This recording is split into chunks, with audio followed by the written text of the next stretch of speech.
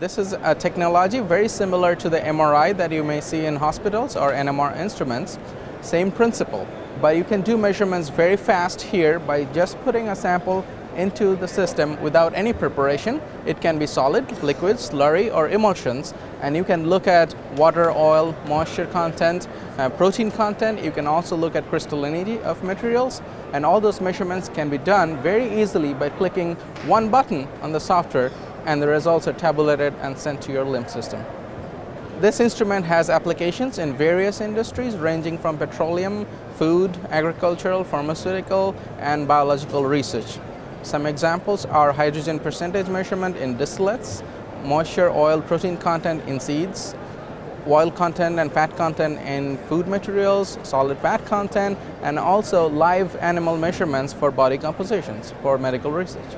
This NMR measurement is a true bulk measurement, so it does not matter what is the color or opacity or particle sizes of the sample.